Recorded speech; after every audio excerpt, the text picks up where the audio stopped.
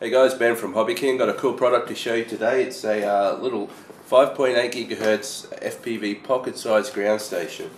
This little unit's got a built-in 2.4 inch LCD TFT screen on it. It's also a recording unit. Now it's got a memory card slot here. It uses trans flash or micro SD card. It can go up to 16 gigabyte and record what your system is actually seeing. It also features live playback, so what you can do with this guy is pass it around to your friends while you're flying, and they can see what your system is seeing.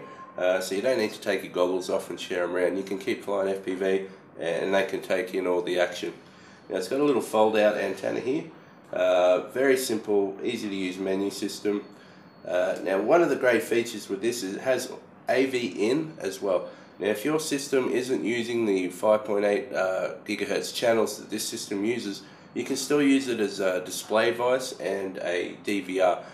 Your goggles will need AV out, so the Fat Shark system as an example you can still use with this device even though it uses a different frequency.